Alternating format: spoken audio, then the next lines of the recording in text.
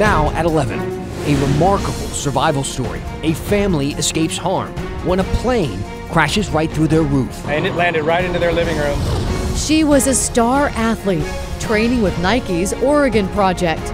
But tonight, she says that training ruined her body. I want the culture that allowed this to happen to change.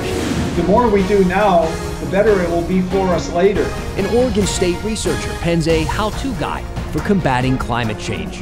And an Oregon couple rescues an injured stray dog. Taco came from nothing, and he deserves a chance. Now they need your help finding him a home. I named the whistleblower today, and I guess it's big news. Our top story tonight, a local conservative radio host names the suspected whistleblower who sparked the impeachment inquiry against President Trump. Lars Larson dropped the name during an appearance on Fox News. To our knowledge, the name has never been mentioned on a major news network. While you're listening to this story, we want to know what you think. Vote in tonight's poll on your KGW app or by going straight to kgw.com/vote. Let's get right to Mike Benner. He has a reaction from Lars Larson and a political analyst. Well, Laurel, political analyst Len Bergstein fears that Lars Larson's comments on Fox News will discourage future whistleblowers from coming forward with information. Larson, on the other hand, isn't concerned with that one bit. He believes the American people have a right to know who's exposed the president. Welcome back to the Lars Larson Show. It's a conservative talk show host Lars Larson is under fire. Always glad to get your calls. Not for what he said on his nationally syndicated radio show with the so-called whistleblower, but for what he said during an appearance on Fox News' Outnumbered Overtime. Lars, that was salty. Yes. With Harris Faulkner. I think it's important in a case where we're literally considering the removal of an American president. Although he has no firsthand knowledge, Larson publicly identified who he believes is the whistleblower connected to President Trump's dealings with Ukraine. People will say this is reckless and dangerous. How? How is it reckless and dangerous to name the person who's accusing the President of the United States of high crimes and misdemeanors?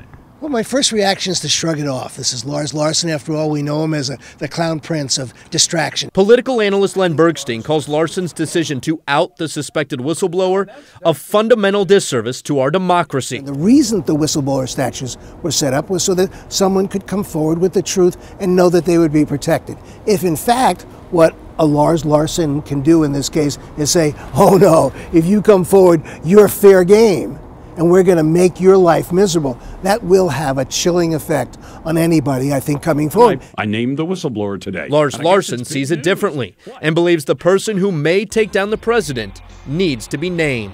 And I believe that all of official Washington knows, all of the press corps in Washington knows, and the only people who are being kept in the dark are the American people. And if you're talking about removing the president that was chosen by the American people, you have an obligation to tell them who's accusing. All right, as you might imagine, people are weighing in on social media, and those critical of Lars Larson's comments think he should be punished. But as he pointed out, Fox can't punish him because he's not an employee, just a guest. Laurel? Thank you, Mike. And don't forget to vote in our poll. Let us know if you agree with Lars. Click the Vote tab on your KGW app or go directly to kgw.com/vote.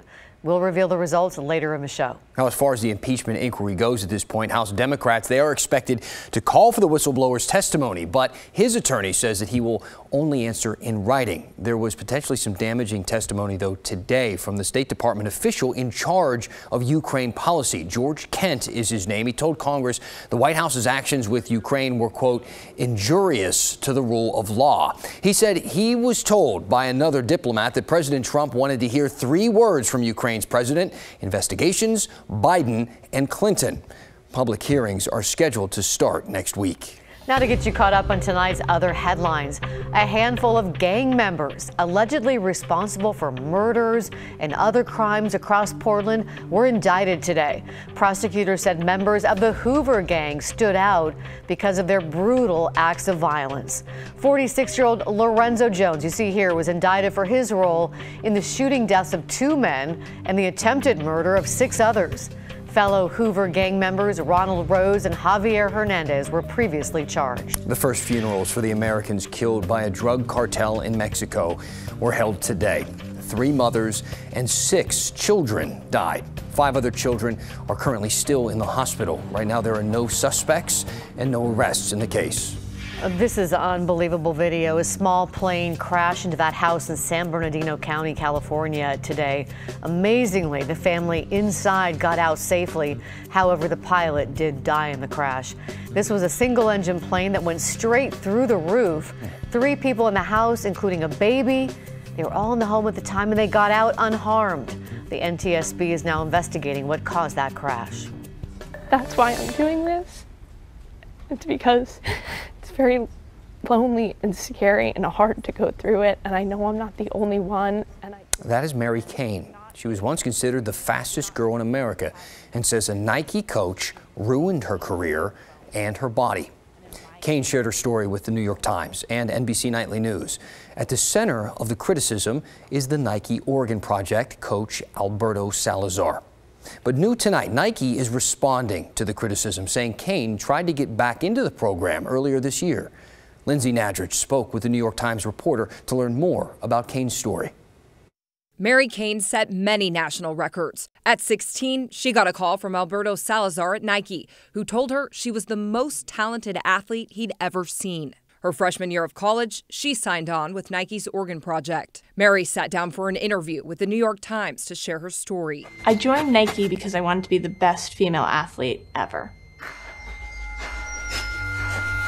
Instead, I was emotionally and physically abused by a system designed by Alberto and endorsed by Nike.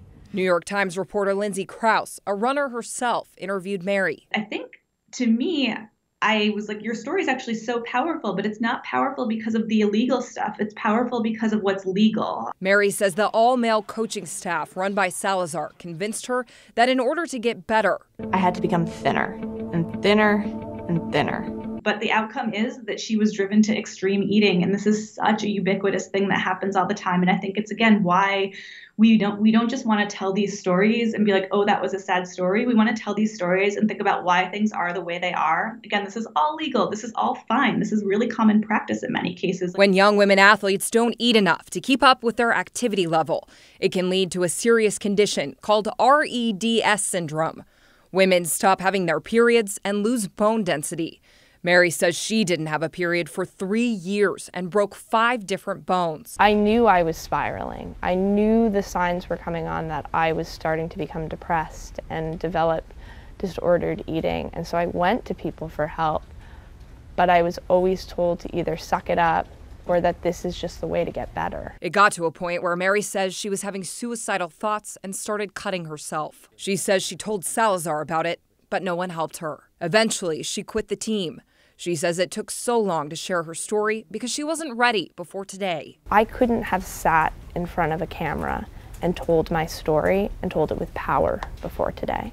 Because the person right here, right now, knows this is not okay, knows this has to change, and knows that I will make sure it does.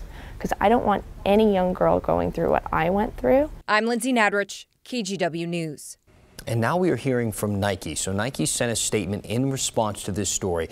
It says, in part, these are deeply troubling allegations which have not been raised by Mary or her parents before. Mary was seeking to rejoin the Oregon Project and Alberto's team as recently as April of this year and had not raised these concerns as part of that process. We take the allegations extremely seriously and will launch an immediate investigation to hear from former Oregon Project athletes. The New York Times also says Salazar responded to them in an email and denied many of Mary's claims.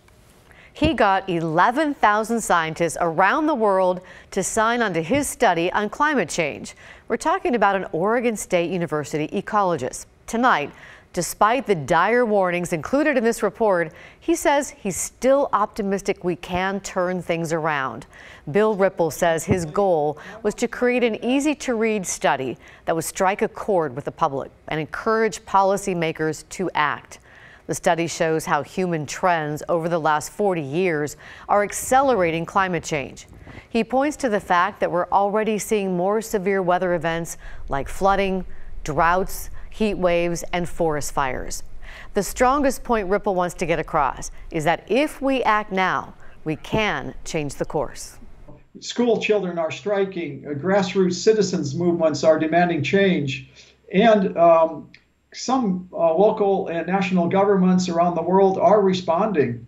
So I think the outlook is somewhat optimistic.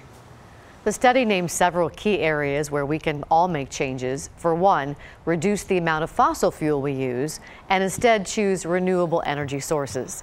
Second, restore nature and plant a lot of carbon sequestering trees. And third, think about changing our diets. If we all reduce the amount of livestock meat we eat, we could significantly cut down on greenhouse gas emissions. If you'd like to check out the full study, we have a link to it on kgw.com.